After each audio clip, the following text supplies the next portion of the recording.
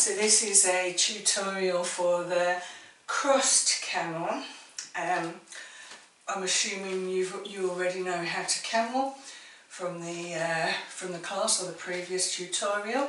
If not, check that out.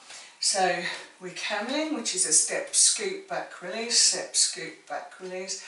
And then what we're doing here, instead of having open legs, we're now crossing over so that the front foot is in front of the back foot. So before it was our back foot that was leading. Now it's going to be our front foot that's leading. And then you simply camel the same as before.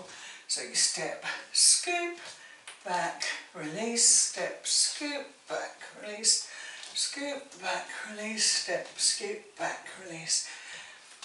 It's actually exactly the same as this, except for your body is twisted and your leg is forward, if you see what I mean.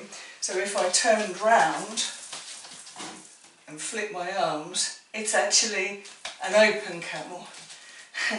But what I'm doing is putting my foot in front and just flipping my arms. Okay, so it feels weird, but the pelvic action is exactly the same. And what we can do is we can do, say, 4 normal camels and then flip the foot forward and do 4 crossed camels. So that would look like this. Normal, camel, camel, camel, crossed, camel, crossed, camel, crossed, camel, crossed, camel. Either way.